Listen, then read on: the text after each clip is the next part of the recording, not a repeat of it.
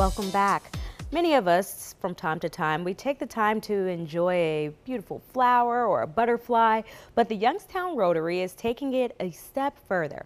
They're working with others locally and throughout the nation to ensure that bees, birds, and other flying creatures have the conditions they need in order to thrive. So here with us this morning to tell us more about Operation Pollination is Elaine Bozick. Good morning, Elaine. Good morning. Now, Elaine, tell us, what is Operation Pollination all about? Operation Pollination is a collaborative Rotary project that took flight, if you will, when Rotary International in June approved a new area of focus for its foundation in support of the environment.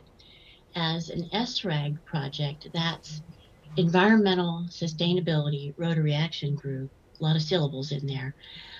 Operation Pollination addresses the importance of pollinator habitat on public and private lands.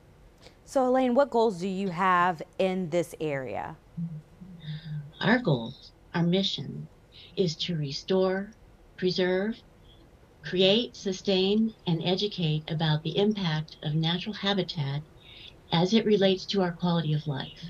Our goal, through collaboration, outreach to, and engagement with other clubs, Rotary districts, actually all service clubs, and most especially individuals and community partners, sponsors and educators, is to ensure a vibrant pollinator habitat, an interconnected mosaic on public and private land that will stabilize and or increase populations of pollinator species throughout our area. And overall, this is a pretty big project. How far does it stretch?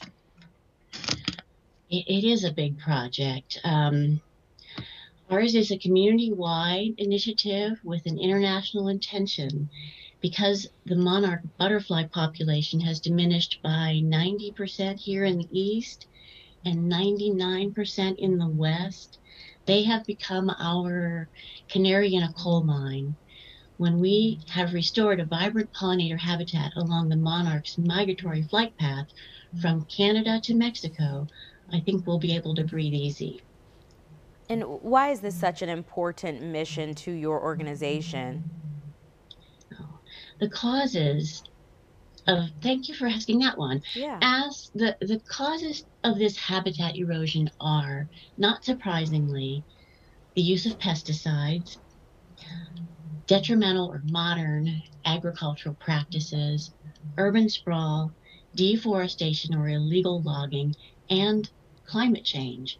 Because climate change has been such a polarizing issue, it is important to recognize that Rotary is an international service organization comprised of all stripes, men and women, young and older, from many nations, faiths, and races, united by the principles of Rotary, the object of which is to encourage and foster the ideal of service.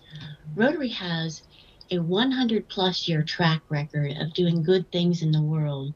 We believe we can have a significant impact on environmental issues and that it is important for Rotary's reputation to be active on this.